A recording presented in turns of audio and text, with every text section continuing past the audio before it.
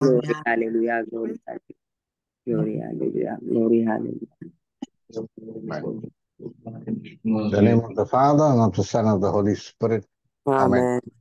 Amen. Loving and gracious Father, we thank you and praise you for this wonderful morning as we promised us in the Gospel of Matthew chapter 18 verse 19 said, where two of you agree in touching anything on earth will be done by our Father in heaven. We thank you, Lord, as we are sitting in your presence to listen to your word, Lord. We thank you that you have opened our spiritual eyes, our ears, and our heart to receive your word. As we believe man does not live on bread alone, but on every word that proceeds from your mouth, Lord. We thank you once again as I humble myself. Lord, think to my mind, speak to my vocal cord. Let everything be of you, nothing of me. We make this prayer to Christ our Lord. Amen. Amen. Praise the Lord. Praise the Lord, brother. Shall we read John's Gospel, chapter 8, verse 12. Today we are looking at, we have different callings in life. The three different callings. God calls all of us.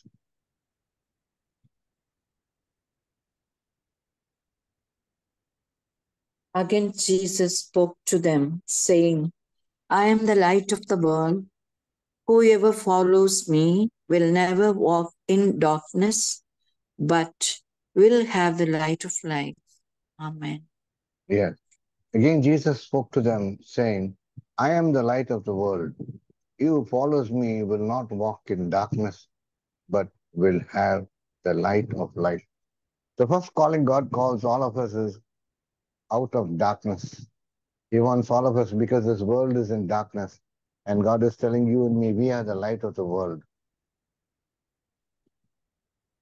So we can, unless we follow Jesus, he says, Jesus spoke to them, I am the light of the world.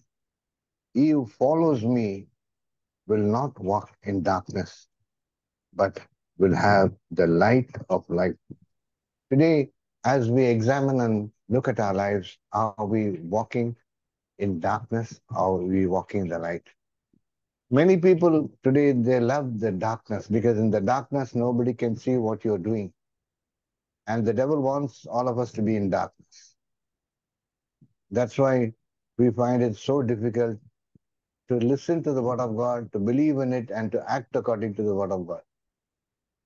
We all believe the word of God. God wants us to put that into action. And to do that, we need the power of the Holy Spirit. And that's why Jesus is telling us he has given us another helper to be with us forever. So when we try to do things on our own, we find it difficult and it is impossible. That's what it says. Without him, I can do nothing, but with him, I can do all things. Without him, I can do nothing means I can't do anything which has eternal value. Because we know we were all created to know him, to love him, and serve him. And that is our main calling. Our main calling is to become like Christ and to fulfill every plan of God, because that is God's plan for us. As we know, we are all children of God.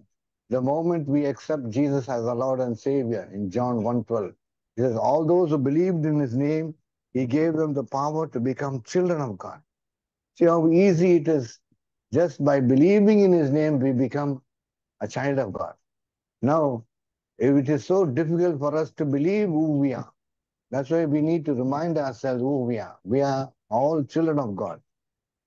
Our identity will not be changed because God never changes. He is the same yesterday, today, and forever. His love for you and me will never change. All I need to do is look at myself and look at God. Who am I? I am a child of God. So I need to know God as my Father. And as long as we look at God as our Father, we will not have any kind of fear because we can approach him at any time, all the time, because we know he loves us with an everlasting love. So the Bible encourages us, shows us that God in his mercy has chosen us. If you look at the book of Ephesians, chapter 1, Yes. verses, Ephesians chapter 1, 3, 4, and 5. Yes. Blessed be the God and Father of our Lord Jesus Christ, who has blessed us in Christ with every spiritual blessing in the heavenly places, just as he chose us in Christ before the foundation of the world to be holy and blameless before him in love. He destined us for adoption as his children through Jesus Christ, according to the good pleasure of his will. Yes. So we see it is very clear. So that's why when we are finding it difficult to live the life that God has called us to live, we need to speak to God. We need to put the blame on God. Tell him, Father, it was your plan. We didn't come into this planet on our own. None of us came on our own. We see many people while their parents are married, they don't want to have a child. They have an abortion. Above all that, when the child comes out, when the child comes, we know it is purely God's plan for us.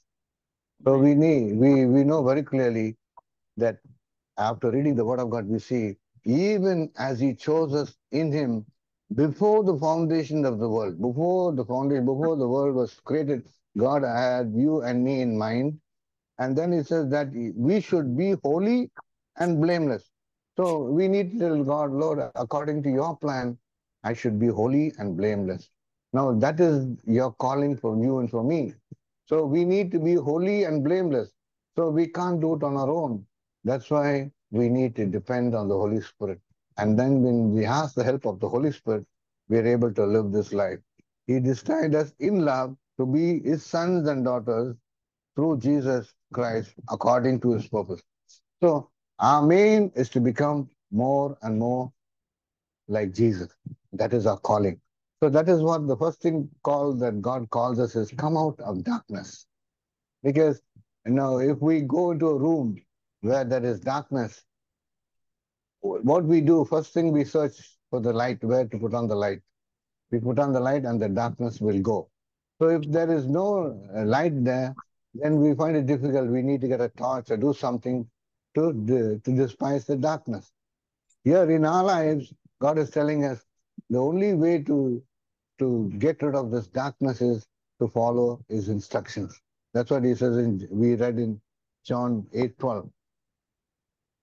Those who follow me will not walk in darkness, but have the light and life. So you see, that's why the Bible teaches us very clearly. Psalm 119, sister, can we read it? 119, 105. Yes.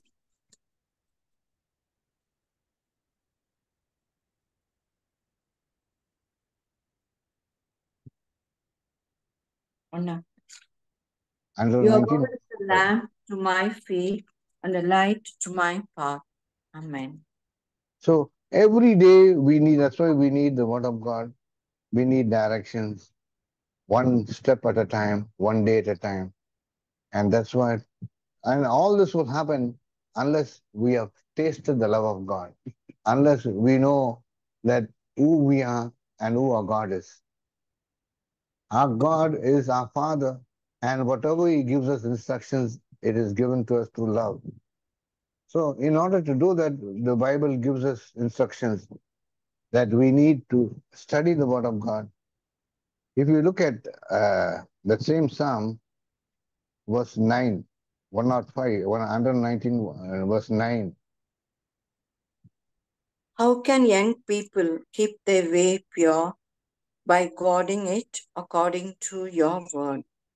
Amen. Yes. So, it says very clearly, how can young people keep his way pure? So, no, we want to live a holy, happy, victorious life. We want to live a life that is pure. The only instructions God tells us is that we need to keep His word in our heart. If I hide the word of God in my heart, I would be able to preserve my heart from sin. So every day we need the word of God. We need to know who we are. Again, you look at Ephesians chapter 2, verses 8 to 10.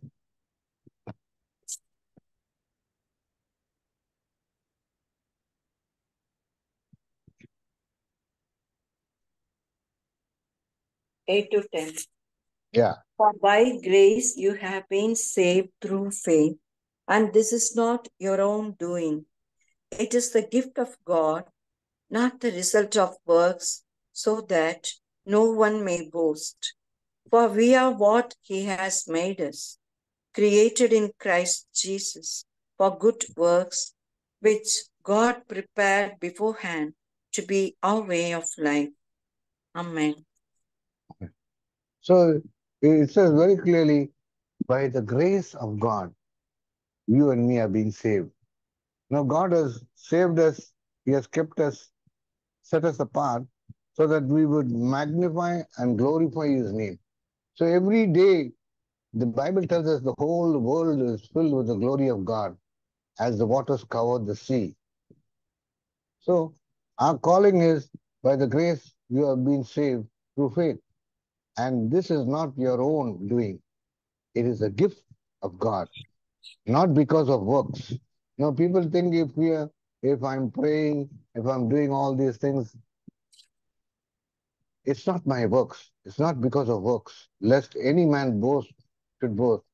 For we are all his workmanship, created in Christ Jesus. We are created for good works which God prepared beforehand that we should be walked in them. So that is our calling, that people looking at us, they should see the light of God in us. So that is, again, if you look at Romans chapter 14, verse 11. Yes.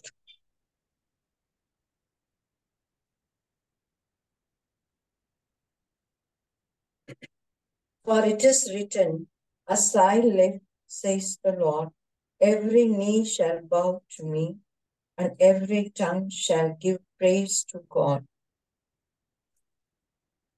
12, Amen. 11 and So 12. then, each of us will be accountable to God. Amen. Yeah. So here it says, as it is written, as I live, says the Lord, every knee shall bow and every tongue shall give praise to God. So each and every one of us have to give an account of God. So our main calling is, now God wants us, as we come to the light, as we come to know the truth, now we should be doing our Father's business. And that's why we are here on this planet. So wherever we go, we should allow the light to shine.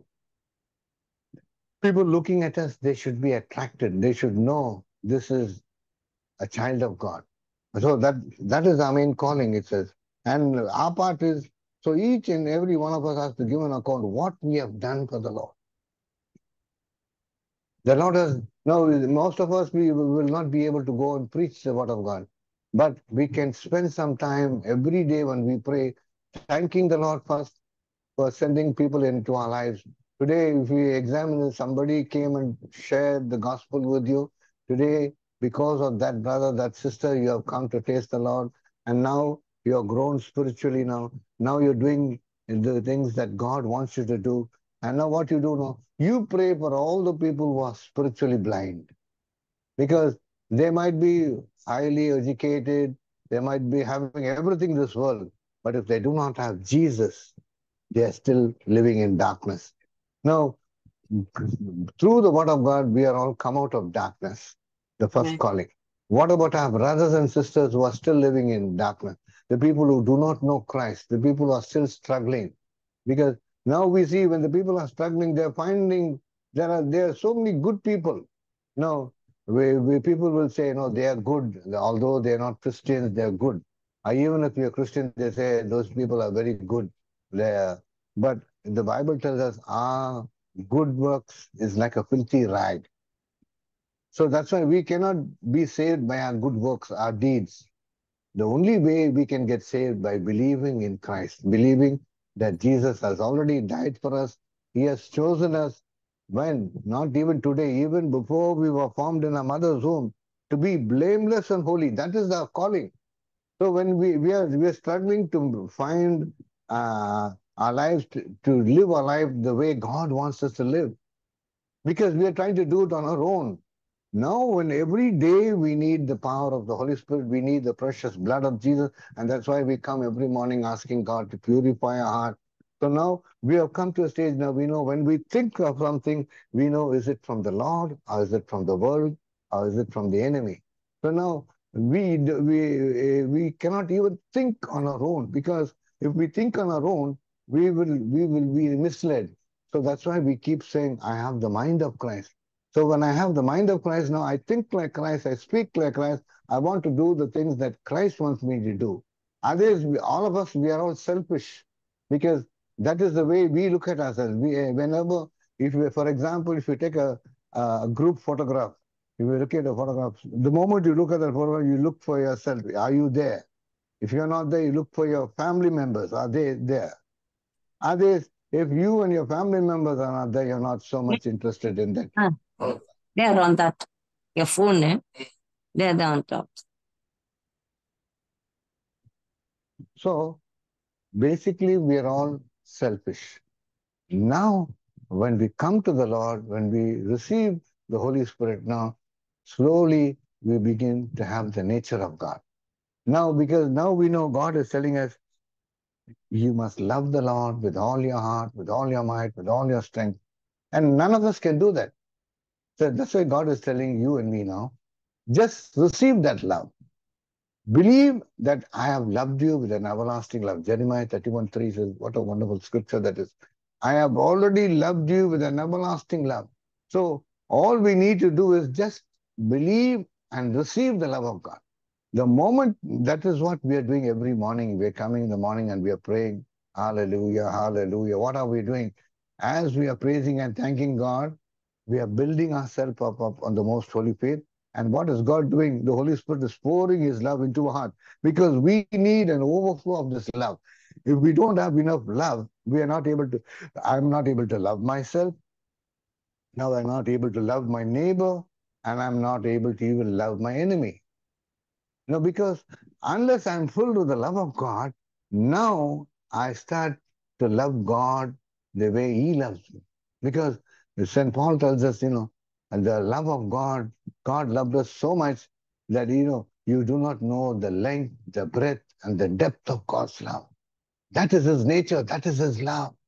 And St. Paul knew the love of God, because he says he prayed in tongues more than all of us. And that is what the love of God was so much in him, that even the shadow that fell on people were getting healed. They were getting healed. The power of God was so much in him. So that same power is in Christ, and that where is Christ, He is in you now. So whenever we are praying in tongues and we are doing the things that God wants us to do, that same power is being released from inside. And that's why the Bible tells us mountains melt like wax in His presence. Where is God now? He's in you, He's in me. Now I need to connect myself by believing in His word, believing in His promise that God is dwelling in my heart. The moment I do that, now I become a living tabernacle. Wherever we go, we all go. The Bible says that my presence shall go before you. Now what are we doing? We are believing God's word. We are activating the power of God. And now we are able to see results. Wherever you go, the presence of God will fill that house, fill that church, wherever you go. And that is what God is telling us. The first calling is, come out. You are the light of the world. Now come out of darkness. So wherever we go, we should be showing the people that we are the light of this world.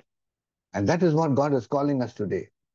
He's calling us to show this world that is living in darkness, that you and me. That's what in one place it says, let your light shine among others and let them see your good works and let them glorify God. Now, what is this good works now? Now, people think, no, supposing if I'm going and helping the poor and I'm giving money to the home for the aged and feeding the poor, all these are good works. But what it says, all these things should be done secretly. But what is this good works that God is telling us? When the people see us, they would magnify God. When we go to the home for the aged or go to a hospital and you pray for them. Now, usually what we do, we go and pray for them. God is telling us, according to the word, go heal the sick, cleanse the lepers, raise the dead. So now, when we go there and we talk to them, why we speak to them is because they are already worried, they're depressed, they're having some kind of problem, especially if they're non-Christians. We speak to them, we talk to them about Jesus, and now we know what happens. Faith comes from hearing and hearing God's word. So because when the person is sick, the people are angry with somebody, and finally they are angry with God. Why God gave me that sickness? Then we need to tell them our God is a good God, and only good things come from God.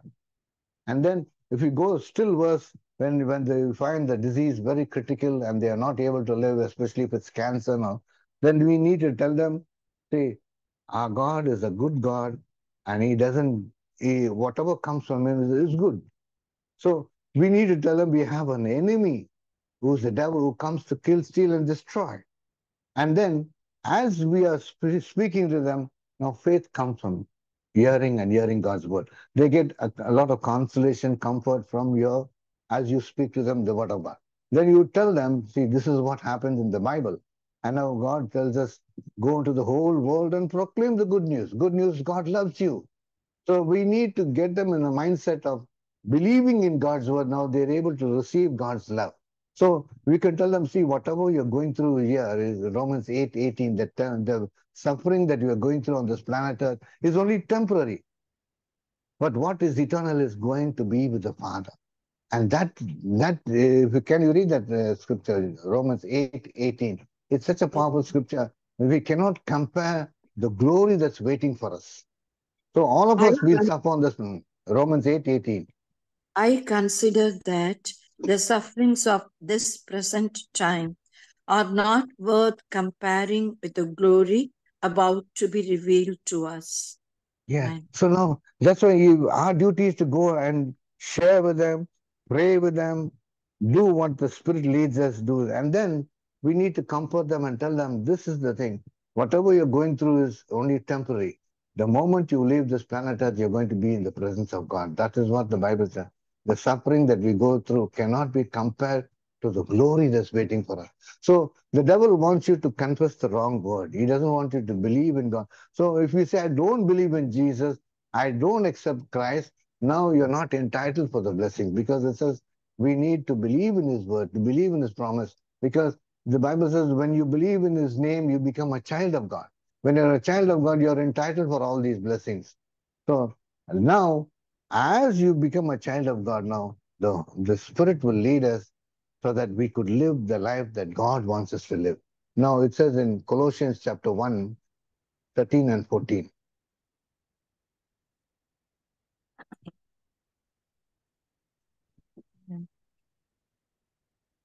He has rescued us from the power of darkness and transferred us into the kingdom of his beloved Son, in whom we have redemption, the forgiveness of sins.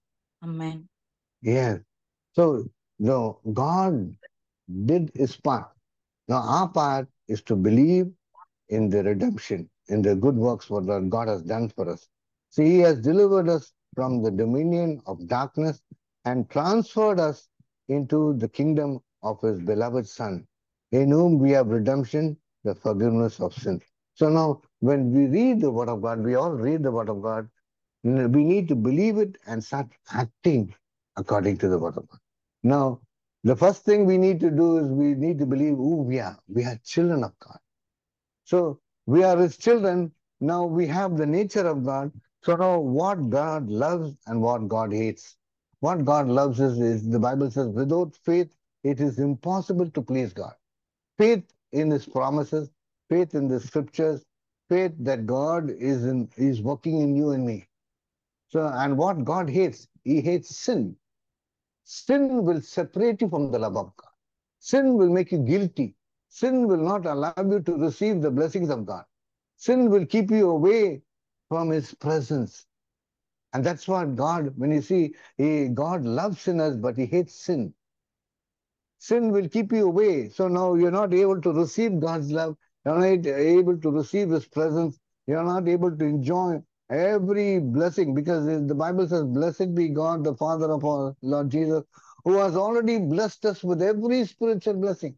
God has already blessed us, and then only he puts us in a mother's womb. He calls you and me and puts you in your mother's womb. And now when you grow up, when your spiritual eyes are open, and when you know who you are now, you know the whole Bible, everything that is written, it's for you. It's your birthright. God has given to you freely. That's why you must boldly confess, the joy of the Lord is my strength. Now, every promise in the Bible, whatever God has given, it's for you and for me. Now, I need to believe and receive it. And once I receive it, I start acting on it. And now I teach others who are my brothers and sisters, and whoever believes in Him, they could also enjoy, because God doesn't show partiality. The Bible is so easy and simple when we ask the Holy Spirit to teach us, to show us. Otherwise, when we try it with our own understanding, we are not able to understand, we are not able to believe. So here we have the greatest helper, the one who was inspired to write the Bible, is the Holy Spirit.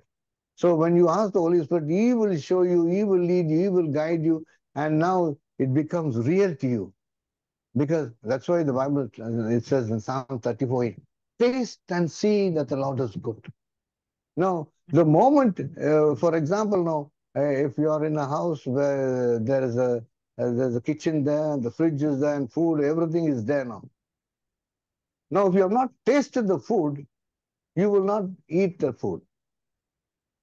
So the moment you taste it, and you know the fridge is filled with food, whatever you like, all you need to take it and warm it up and eat, or prepare and eat, because you know you have tasted that food. The same way God is trying to tell us, taste and see that the Lord is good. Many people have not tasted God's love, and that's why they're struggling to believe God, believe His word, and that's why they get worried about so many things. Now as we come closer and closer to God, we know worry is not for a person who believes God. Because Jesus tells us, cast all your cares upon me, for He cares about you. So God is telling us, give 1 Peter 5:7, cast all your cares. So we cannot say that we will not have problem. Now, for example, when I came into the ministry, I came because of problems. People say, suffering. Now, nobody wants to suffer. Because I didn't want to suffer, I was having problems only, I came to the Lord. But after coming to the Lord, we come to know whether you believe in God or don't believe in God, there will be problems, there will be suffering. Now, when you come to God, now we know if you have a problem, how to solve the problem and how to come out of the problem, because through the instruction of the Holy Spirit, through the Word of God, we can face any kind of situation now. Now you know, the Bible says very clearly, I will never leave you nor forsake you. So God is with you. So He wants you to see, He wants you to know that He can handle that problem. He wants you to believe in Him, to trust in Him. So that's how our journey starts. We need to recognize who's in our boat. We always remind ourselves, Jesus says, I will never leave you nor forsake you. No, He is a faithful God. He is faithful God. He is faithful to His word. Are we faithful to Him? That is the problem. Many of us are not faithful. And that is why we are struggling in our spiritual life. In the natural, what we do, we take our words very lightly. Now, for example, now I am joining the link.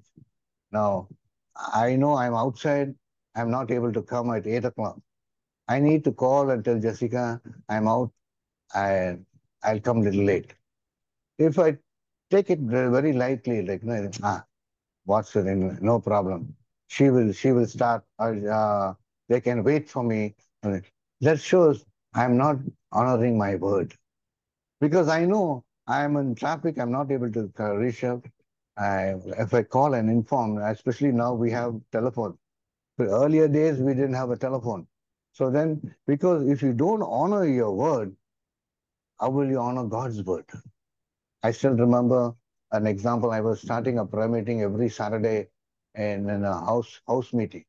So the meeting was about to start at 6:30. I am always there 6:15. I was there. So when we started at 6:30, we were waiting for the crowd to start. The moment we started the prayer, That girl, she's a student of my wife's. She's a young girl, but she gets messages, prophecy.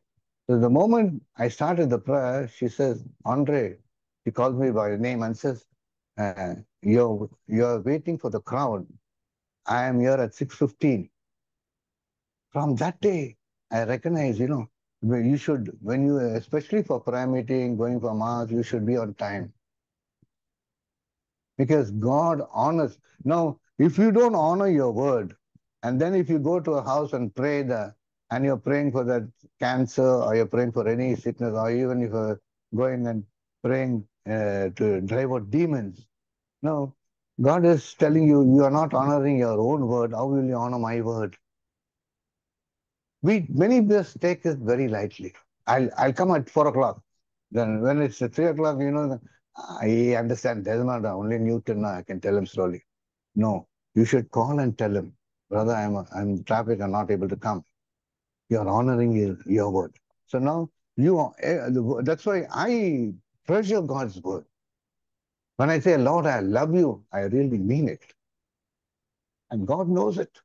The moment you say, Lord, I love you, you can get connected to God so instantly, intimate relationship you can have.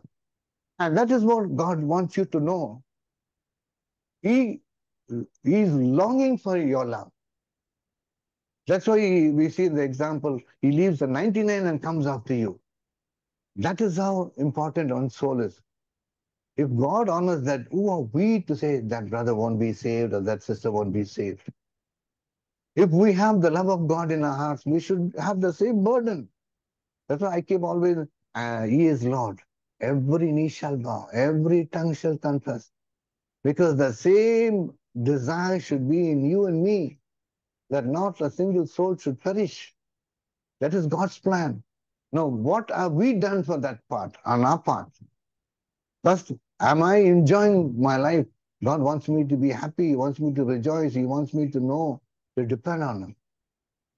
That's why the Bible tells us, without faith, it is impossible to please God. You need to first believe in His word. Believe that God has chosen you. He has brought you into this planet Earth. He has brought you out of darkness. He has done His part now.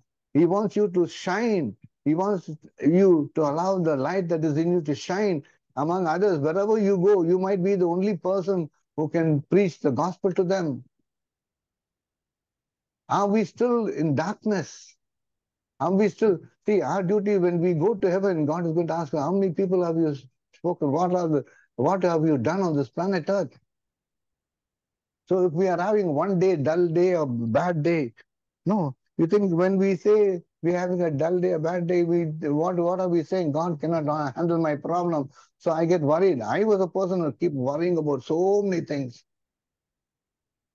Now when I preach the gospel, now I always tell myself, I need to believe what I'm preaching. I need to practice what I'm doing. So that is what we need. Worry is not, because we know God is the God who's faithful to His word. Cast all your cares upon me, for I care for you. We tell our worries and problems to people, whereas they are limited. They can do only what they can do. More than that, they cannot do. But God says, I am with you. Even if you call a person to pray for you, that person may not be online, or the phone may not get, you may not be connected. But the Holy Spirit is with you, in you, all the days of your life. Now you can get connected, you can get your problem solved instantly, immediately. And that is what God wants us to know. And when we do that, and we should teach others, when we come out of this darkness, we need to teach others how to come out of this darkness. See, years have passed, still people, if you look at Colossians 1:25 and 26. Yes.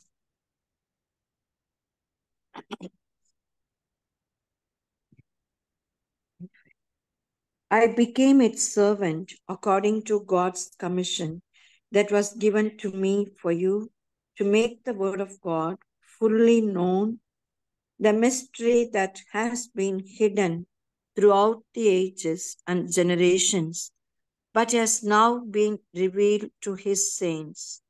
Amen. And what's this next one?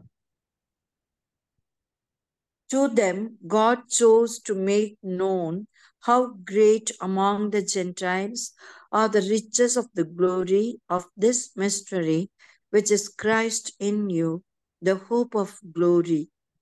This is the mystery that was been hidden for ages. Now it has been revealed to the saints, to you and me. What is the mystery? Christ is in you, the hope of glory. The Holy Spirit is in you now. Christ is in you. And that is the mystery. From the day I learned this verse, my life has been changed. Now you're not alone. Christ is in you, the hope of glory, the one who can solve your problem, the one who can calm the sea, the one who can make a way in the desert. He's with you. No, he's with you, but he's in the boat sleeping, like the disciples were in the boat and Jesus was sleeping in the storm. And they go and wake him up. And he calms the storm, and then he says, where is your faith? Amen. The same God is asking you and me today. He's in you. The Holy Spirit is in you. The hope of glory, the mystery that has been hidden for ages, is in you all the time. So how we need to preserve this body? We need to keep this temple holy. We are concerned about people, especially if the neighbor is a Christian or a friend of yours. When somebody comes knocking at the door, if you are shouting at your wife or you're making a big noise on it, what will they think of you? You are not recognizing the Holy Spirit is with you. He is watching your attitude. How are you handling your family? What are you doing at home? Wherever you go, how you speak to the automan, how you speak to the salesman or whatever it is. All these are signs to show you, are you still living in darkness? We say we have the mind of Christ. We should think like Christ, speak like Christ, and whatever we do, we should do it with love. No, unless I'm filled with the love of God, I can do all that. Otherwise, I'm still living in darkness. The darkness is there still. We need to come out of that darkness into this marvelous light.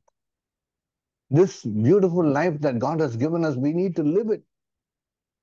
It's a gift for us. The greatest of all creation is God making you and me. Now, He has made you now. Now He wants you to enjoy it. And I always admire the ladies because God has chosen all of you as a co-creator, especially during the periods when you're having menstrual period. People will think, oh, it's dirty and this.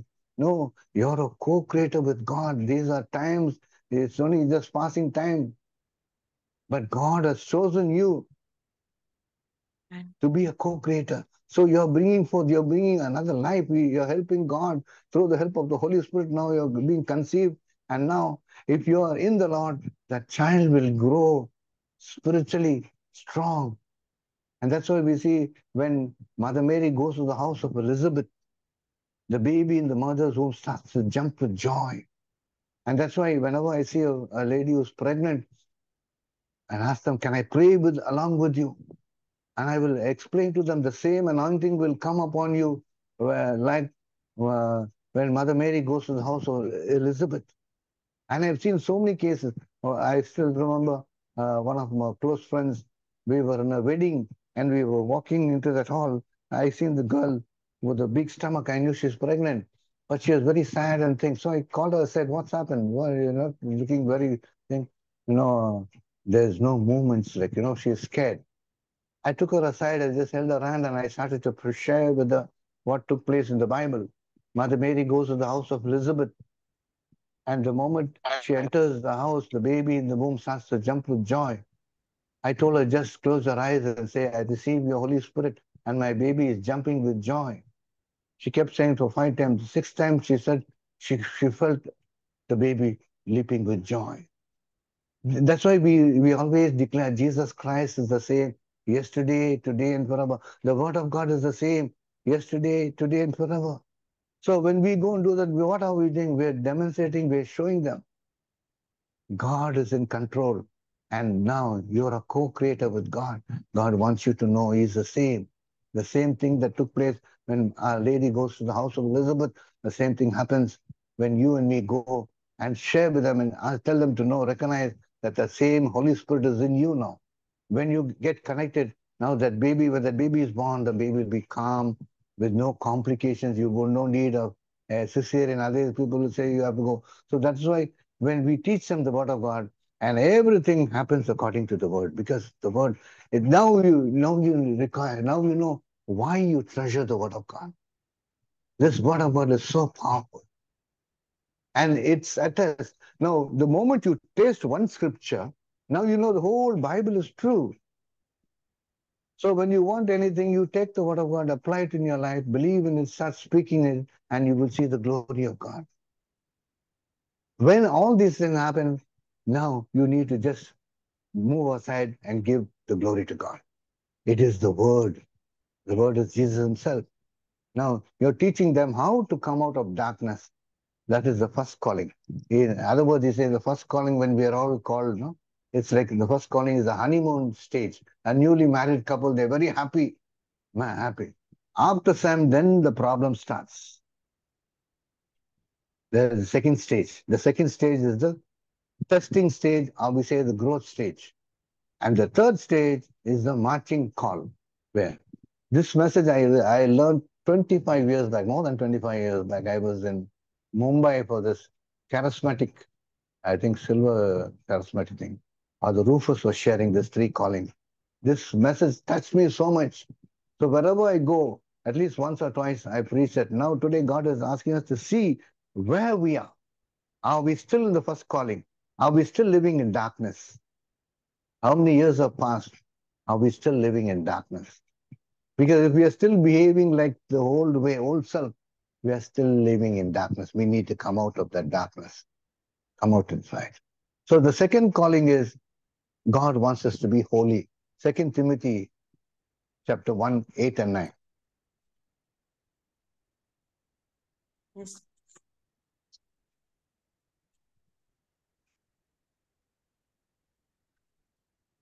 Second Timothy.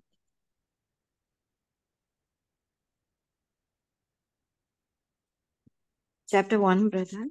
1, 8 and 9. Yes. Do not be ashamed then of the testimony about our Lord, or of me, his prisoner, but join with me in suffering for the gospel, relying on the power of God, who saved us and called us with a holy calling, not according to our works, but according to his own purpose and grace. This grace was given to us in Christ Jesus before the ages began.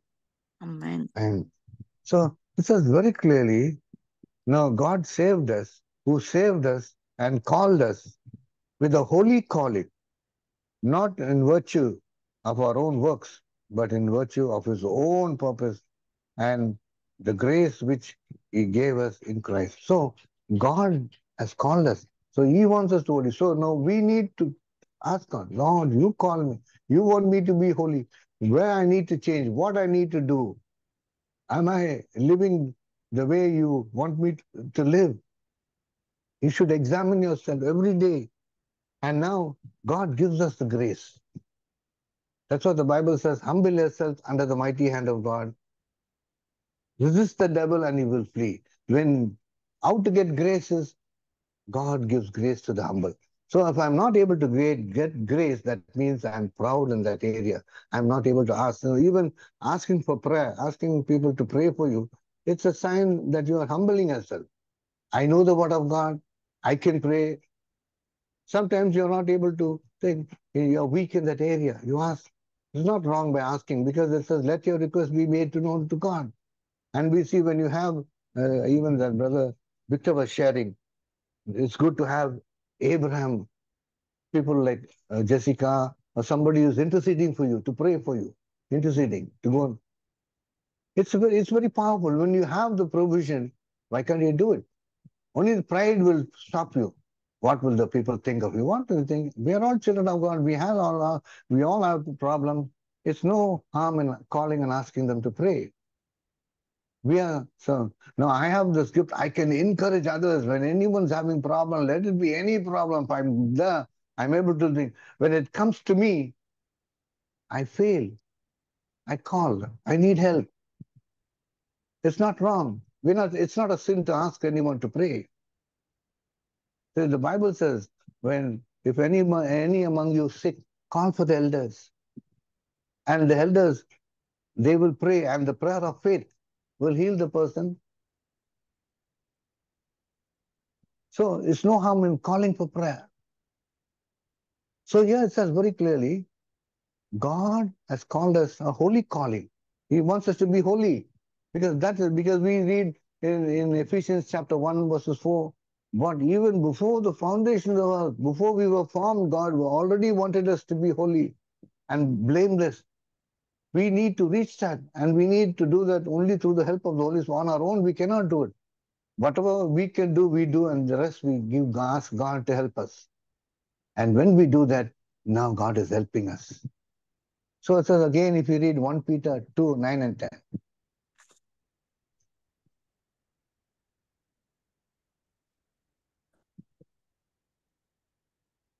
But you are a chosen race, a royal priesthood,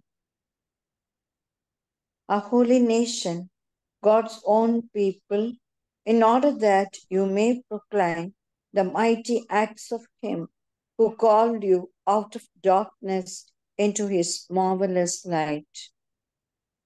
Once So you are not beautiful. the people, but now you are God's people. Wow. Once you had not received mercy, but now you have received mercy. Amen. Beautiful. Amen. See, these words, when you read it, you believe it, it's so wonderful.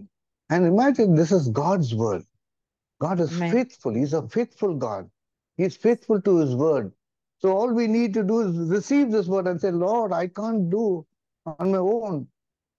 You're a chosen race, a royal priesthood, a holy nation, God's own people, that you may declare the wonderful deeds of Him who called you out of darkness into His marvelous light. He has called us out of the darkness into His light. That's our God. Amen. For what?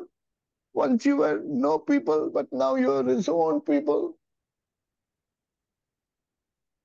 That is what God is calling us today, my dear brothers and sisters. Amen. Once you were no people, He says, but now you are God's people. And once you had not received mercy, but now you have received mercy. Amen. We are receiving mercy. We know Yes. mercy. We don't deserve mercy. We need punishment because we are all sin, but God put that punishment on His Son and now He gives us mercy. That's what the blind beggar called her, Jesus, Son of David, have mercy on me. Amen. Jesus could not move. He stood and said, call that man here, call him here. Praise And he threw off his cloak and he came to Jesus. Today we are the same, Lord. We are crying out for mercy. Amen. We are not worthy, Lord. But Yes. God gives us mercy. Thank If God is merciful to us, we need to be merciful to our brothers and sisters, my dear brothers and sisters. Because people are looking at you and me. In the prayer meeting, and I think we are okay. When we go out, we'll face lots of tribulations. People will be harsh at us. That is the time we need to show who we are. We should not respond. We should not react. Reacting, if they shout at us, we shout at them. We need to give them a bit of my mind as a no. We need to repay with love. And unless Amen. we are filled with the love of God, we can do it. That's why we are training ourselves every morning here. Because we know this ministry was this Holy Spirit tongue started because of fear. We were all scared of that COVID. And that's how I was listening to one message. Unless we pray at least an hour in tongues, we would be able to save our nation and save ourselves. And that's the day we started, and we started this praying in tongues. And today we are so strong now. Now we know God is our strength, and we will not be shaken because we are holding on to God's promises And we know all of us from different parts of the world, but God is in your boat, He's in my boat. And He says, I will never leave you nor forsake you. Let the storm come, let anything come, we are ready to face it. Wherever we are, we can join together in one mind and one spirit. And that's why we keep insisting on, you will be known as my disciples only through your love. Because God, love, the love that comes from the Father, this love, nobody can separate us. Some people misunderstand when you say love. We want love. We want you to love one another. Because that is, God says, you have not seen me, but you can touch your brother and sister, but you say you love me. You're a liar. I need to love even my enemy. Now, because I know that enemy also, God has put that enemy in my life so that through the love of God, that person will be saved, that soul will be saved, and heaven is rejoicing when one soul turns to the Lord. Here, we are finding it difficult to love our brother and sister or our spouses. Where comes our love? Unless you're receiving the love from God, unless you know, because what God requires, God wants you and me to worship Him in spirit and truth. He wants you to receive His love. He wants you to know who you are. We are all His children, and He wants us to magnify His name. So every minute of our life, we are to magnify His name, glorify His name. So the second calling is a holy calling. Again, 1 Peter 1:14 and to 16. 1 Peter 1. Yeah. Yes. Like obedient children, do not be conformed to the desires that you formerly had in ignorance. Instead, as He who called you is holy, be holy yourselves in all your conduct. For it is written, you shall be holy, for I am holy. Amen. So that is what our calling is, so heavy, so high. So we need to live that life, and we can't do it on our own. So that's why every morning we're asking God, Lord, purify this heart, Lord, cleanse me, Lord, purify me. Now we come to a stage, even in our thought life, what I'm thinking. Am I thinking according to the word of God? Do I have the mind of Christ, the wisdom of God formed within me? So when I do that, I'm purifying my mind.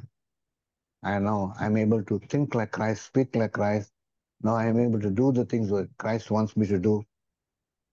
God is glorified.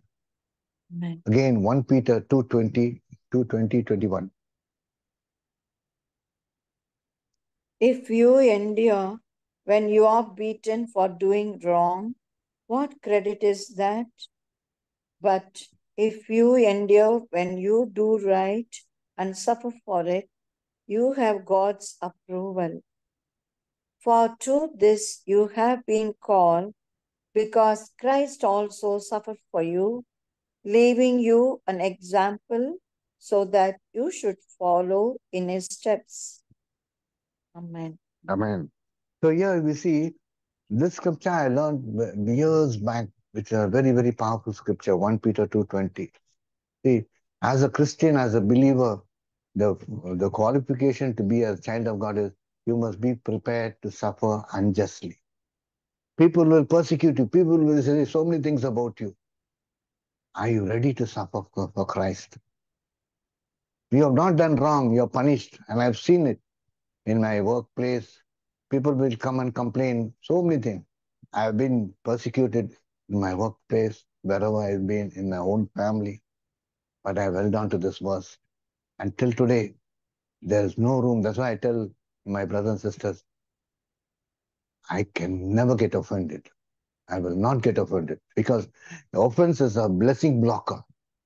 The moment you get offended, people will say so many things about you. Don't worry, people, this, that, they'll say. They must say. They say it only, then only you're on the right track. Otherwise, if the people don't say anything about you, that means you and the devil are on the same track. The devil will come against you because of the word. Your own family will come against you. I have seen so many, my own family coming against me. And I held on to the scripture. Today I'm strong. It is because of the word of God. Because you get God's approval. I can give you examples, so many examples. One example, I was working on the railways and a boss, what did he do? Somebody, he was taking bribe and I was his PA like. I'm not, my designation was a technician, but I was working because of English knowledge, I was his right hand like. So somebody has been writing a letter against him saying he's taking bribe and all that. And on the cover, they put up, praise the Lord. So I'm the one who's there in the office who's praying. So my boss, when he see that, first he thought it's me.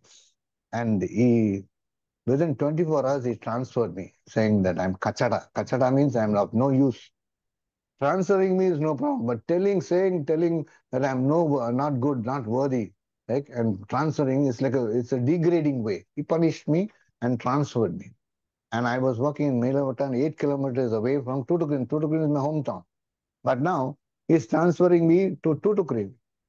So then I said, okay. At first I tried to tell them, I got the statement to be done, I'll finish it. No, you leave and go. I said, okay, I left. When I came here to Tutukrin, the boss in Tutukrin, he's asking me to do the same job that I was doing in Melavata. So I told him, sorry, now I am a technician, I'll do my job. Because if I do the same job, then somebody will come and say Kachada again. So I'll do whatever is my designation, I'll do. So I worked for some time. After some time, my old boss that was in Melavatan, who said I'm Kachada, he's been transferred and he's coming here. And the people telling me that Sunny Pinadi var. Sunny means devil. The devil is coming at the back of you. Now he's transferred and coming to the place where I am. I didn't bother. Because I'm doing what the Bible says. So I went on like that way. And it happened a day. Every morning I go, I'll sign. The evening when you finish your work, you have to go and sign. 5 o'clock I was going to sign the register. I seen my boss shivering with fever. This new boss who's come, this Kachara man has come. He's shivering with fever. So soon he seen me, he said, Demonte, I'm having fever. No problem, I said. I got my bike, took him on the bike, took him to one doctor. This doctor was an alcoholic. I kept him in Divine Retreat Center for 6 months. He was doing that. So whoever I take him, go free treatment. So I took my boss and went free treatment. He was so happy. He came and told Demonte's boss. Demonte took me to one doctor, very nice doctor, no fees at all. See, this is how Proverbs 16:7 says. When your ways are right to the Lord, even your enemies he will reconcile. Now, I didn't tell my boss that I didn't write the letter, I didn't do anything. But he came to know. He came slowly, was watching my work. Then he said, no, I've done something which is bad. He's a very good man, he was telling me. And now the situation came that he had fever. I had to take him to the doctor. And now he became my best friend. And then what used to happen for 2 years, I used to travel from Tuticorin to Madurai to conduct a prayer at 6 o'clock in the evening, whereas I cannot go 6 o'clock because 5 o'clock is my duty. So I got permission from him. 3 o'clock, I finished my work. 3 o'clock, I'll travel by bus and go. So once while I was traveling the bus, he calls me on the phone. It was about 4 o'clock. I got afraid. I thought some vigilance has come or something. Then I asked him, he's asking, Demonte, where are you? I said, I'm in the bus, sir. I'm going to Madurai for the prayer. No. I want to know the cricket score. See, he became so close. He's calling me to find out the cricket score, not about duty. This is what the scripture says. When your ways are right to the Lord, even your enemies he will reconcile. 1 Peter 2:20 says, you should not get offended because offense is from the devil. So when you suffer unjustly, you get God's approval. God gives you promotion. So these things, unless through the help of the Holy Spirit, you're able to fulfill that. And now what happens? Again, it says in 1 Corinthians 10:13.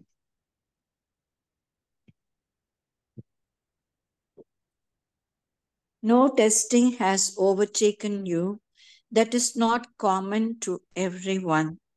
God is faithful, and He will not let you be tested beyond your strength. But with the testing, He will also provide the way out so that you may be able to endure it. Yeah. Amen. So all these scriptures I have tasted right from the beginning. I have come to the Lord and I have seen it. Because we say, Lord, I can't bear it. I can't bear it. When you hold on to the scriptures, now you come to see God gives you the grace at that time. and then you come out of it. When you come out of it, sometimes you forget. That's why you need to remind yourself. When we share this, we are reminding ourselves how God, when we are in that situation, God brought us out. Now you can encourage your brother and sister with the same scripture, because they'll say, no, no, no. When they have a problem, they think the whole world does not have a problem. Only I have a big problem. That's what my look was. When my wife was having a problem, I used to look at others. They're all okay. Only for me, wife or my wife only this problem and that problem. So here it says, God will not test you beyond your strength. He will give you the grace and strength to bear it up and show you a way to come out of it. So when you come out of it now, you teach your brother, you tell them the same thing. You just hold on to the scripture, put your hand on that, pray, and you see how God will bring you out of it. Then when he comes out of it, don't forget to magnify his name, glorify his name. Tell others. When you tell others, you're glorifying his name. You're telling the world that God is faithful to his word. So we come to see this is the second. So a lot of things, all these are testing where your faith is becoming strong. Now, this as you're becoming strong, you're becoming holy. Because that's the second calling. First calling is coming out of darkness. The second calling is holy calling. During this holy calling, there will be lots of tests. As you pass the test, you're getting a promotion in your spiritual life. Then the third call is the call which is called, all of us are called the marching call to go. Mark's Gospel, chapter 16, 15 to 20. Yes, Yeah. and he said to them, go into all the world and proclaim the good news to the whole creation. The one who believes and is baptized will be saved, but the one who does not believe will be condemned. And these So, signs will accompany those who believe. By using my name, they will cast out demons, they'll speak in new tongues, they'll pick up snakes in their hands, and if they drink any deadly thing, it will not hurt them. They will lay their hands on the sick and they will recover. Amen. beautiful. So when I read these scriptures, it's so beautiful, so powerful. People are still struggling to believe that. No, the first thing it says, go into the whole world. No, it's not an option. It's a command. As a believer, as a child of God, you need to do what God has commanded. So in the Hebrew thing, the version that says, go means like I'm standing and somebody is pushing you. Because many of us we want to be in a comfort zone. No, when I first came into the Lord, well, people would say, no, when I still remember Father Augustine saying, don't wait for somebody to start a prayer group. You start a prayer meeting. Start it with your own family. Come together, say the rosary, use some scriptures, and start. If you're waiting for somebody else to start, that will not start. So you need the fire because the moment you're in the retreat, you're in fire, you're excited, you want to do so many things. Now, if you go back and just stop for some time, like pause, all that anointing will come down, and then you go back to your old ways. So I was full of God's love. The third day on a Wednesday, I still remember, I got up, I was kneeling down on the bunker, I was praying in tongues, I was feeling so happy, the joy, you can't explain the joy. Now, if a person who's drinking different kinds of alcohol, they'll tell, no, what this has that and that, they'll explain. But this kind of joy, you can't explain. You're bubbling with joy. You want to tell the whole world.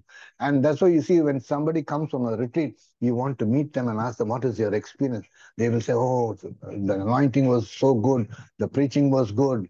And what was each one has a different experience. And you're ready to appreciate that and to hear you're longing, waiting when to hear that. That is your experience when you go. Then after that, you have to continue. And that's why from the time I came back 1994, I went. They came back 1994, 1993, I heard of Divine. It took me 1 year to go back there because they told me you cannot smoke, you cannot drink. But the day I thought of going to Divine, and the very next day I stopped smoking. But 1994, I went there. 1994, from that day, continuously, I started to take people to Divine. I used to take a lot of girls. I took a bus full of children to Divine. That was my thing because I was working on the railway, so I'll do the booking. I'll take people and go leave them and bring them. So a lot of my own leave I have used for the gospel. Because in the railways, we can accumulate 300 days. 300 days leave means full salary. And about the sick leave, I had a lot of sick leave because I was not falling sick. I was healthy. So I cannot go and tell lies to take sick leave. Only towards the end, the retirement, I told the doctor, I got such a lot of leave. I don't have this leave. So I got medical leave. So then he'll say, okay, I'll give you 10 days, 15 days. So I lost a lot of medical leave there because I was not sick at all. God kept me in good condition. Why I'm saying this, when we come to the Lord, first thing we'll say, not now, I'll go a little later. And when you're newly married, and then after some time, the children are starting to grow. Then you say you have to take the children to school and college. And then by the time you come, when you're old now, you're not able to go. How will you go and preach the gospel? Our calling is to go into the whole world and proclaim the good news. Now, the Bible says, wherever if you're not able to go, at least in your house, you can pray for the people who are preaching the gospel. Because I heard a priest saying, now, if you want the number one God loves you is to pray for the preachers, the priests and nuns, and for all those who are going out doing in the mission field. So when you pray, you're supporting them, praying. Because we can, sometimes financially we're not able to support, but spiritually we can pray for them. Because God, number one is His word to be proclaimed. Go into the whole world and proclaim the good news. Good news, God loves you. Now we don't need to go for a training to tell God loves you. You have tasted His love, go and tell others. So, especially when you're bubbling with love, when you come back from a retreat center, whoever you see, you tell them. When I used to tell people, some people see me, they'll walk off the other road. Oh my gosh, you start off with Jesus, Jesus. So many friends of my Christian boys, they used to know, they're all dead and gone now. They have left this planet Earth not using the gifts and talents. That's what I keep telling people. The richest place is the graveyard. They have taken all their talents to the graveyard. They have not shared what God has given them. They have gone, left this planet. They have not done anything on this planet Earth useful, because something that has eternal value we need to do. At least 10 people. I was sharing some time back now. I heard a sermon outside a church, a non-Christian church. A gospel was preaching. I was so thing for the word of God. And there it says a young boy was 10 years old. He was going to die the next day with blood cancer, and he died.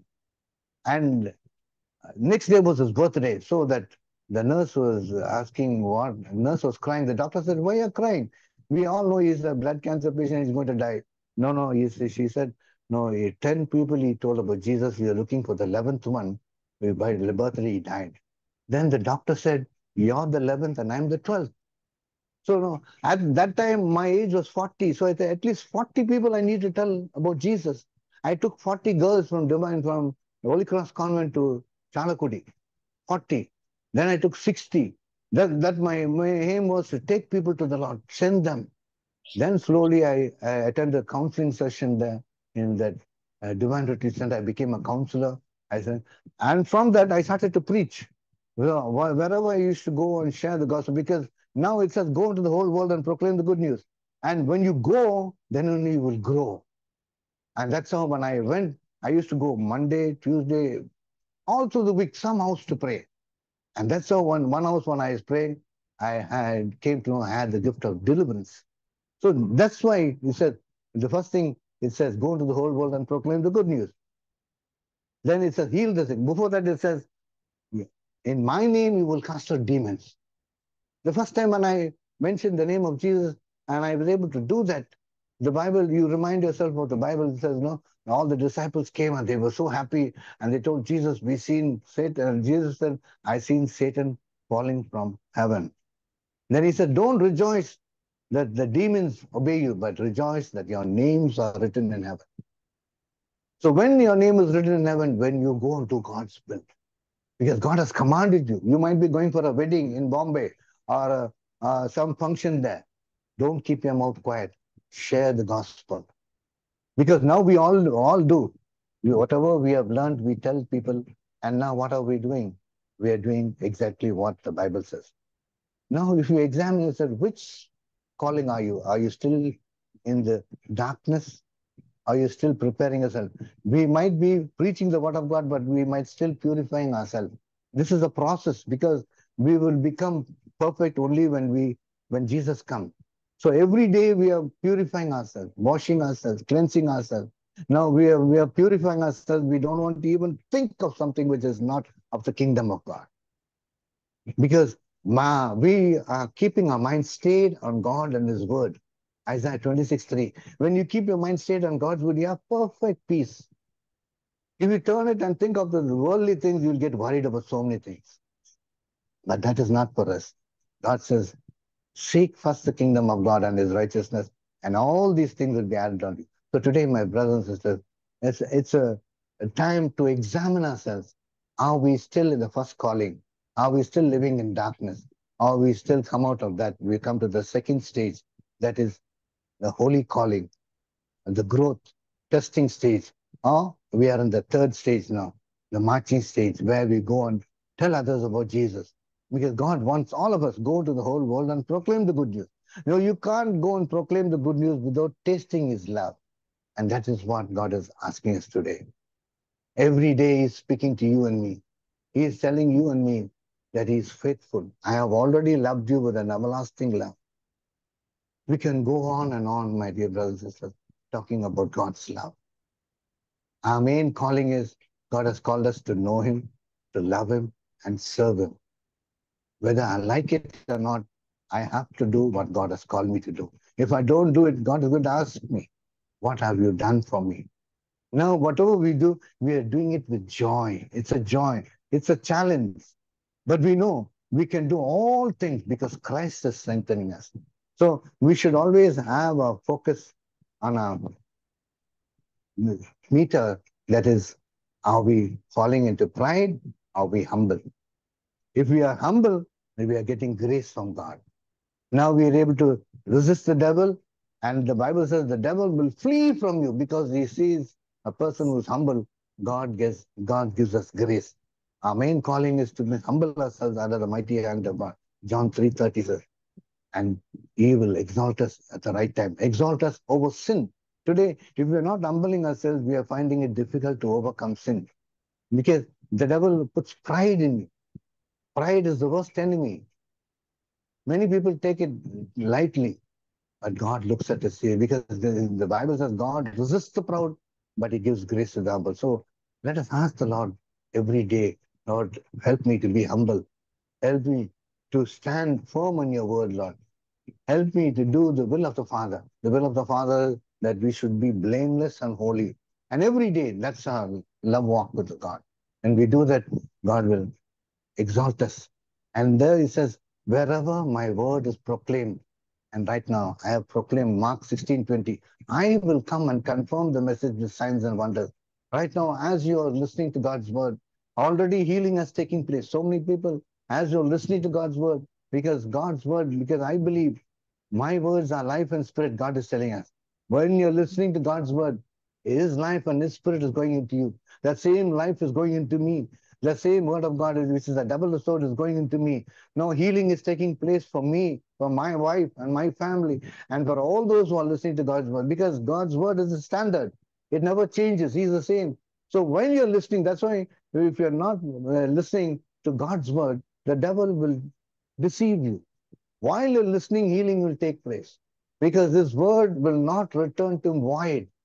He is the same yesterday, today, and forever. So when you go and proclaim God's word, same signs and wonders will happen. God says, I will confirm it with signs and wonders. Lord, I praise you and thank you, Father, for all those who are listening to your word, Lord. You are there to confirm it, Lord, because you are a God who says, wherever my word is proclaimed, I will come and confirm the message with signs and wonders. You sent forth your word and healed us, Lord. And we thank you, Father. You have opened our spiritual life. Help us to recognize our calling. We are all called to do the will of the Father. And the will of the Father is that not a single soul should perish. Lord, we are all in the battlefield. And we are all doing what you have commanded us to do, Lord. Every day we are coming to you, Lord, being filled with the love of God, Lord. We are exercising our faith, Lord, becoming stronger and stronger. You said, build yourself up on the most holy faith. praying in the Spirit, because we know what God requires. You require faith. And it is impossible to please God without faith. And now we believe, Lord, we are in a family where we thank you and praise you, Father, before time, because we know even before we begin to pray, you are about to answer our prayers. We thank you and praise you, Father, for all the wonderful things you've done for us and our families, Lord, as we surrender and submit to you, Lord, giving glory and honor to you, Lord, for all what you're going to do for us, Lord. In Jesus' holy name we pray. Amen. Amen. Amen. Amen, amen, amen. Thank you, Brother Andre. Thank